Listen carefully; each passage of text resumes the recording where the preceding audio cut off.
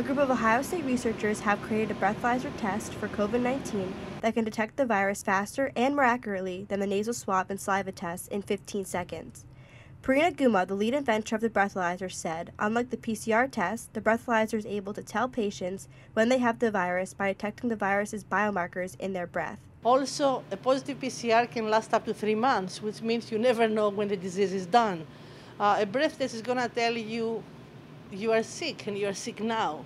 And if you're not sick today, you can try in an hour, you can try next day. Vate Michieli, a graduate research assistant, said, the breathalyzer test requires the patient to breathe into the mouthpiece for 10 seconds. After, the results will appear on the computer screen to show the breath gas pattern. Now the test starts. I'll wait for 10 seconds. Then I'll do a 10 seconds of exhale. Guma said the researchers are able to recognize the positive result based on the breath print. The sensors capture the breath chemicals from the exhale, which will form an omega pattern on the screen if a person tests positive. The test is awaiting Food and Drug Administration approval, Guma said. Once they get approval, they expect the test to be immediately deployed. Still, a lot of people are not vaccinated.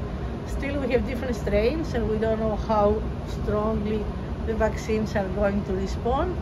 And the other thing is we really have to start opening the economy, and people are getting depressed. We really have, and it's a sense of safety.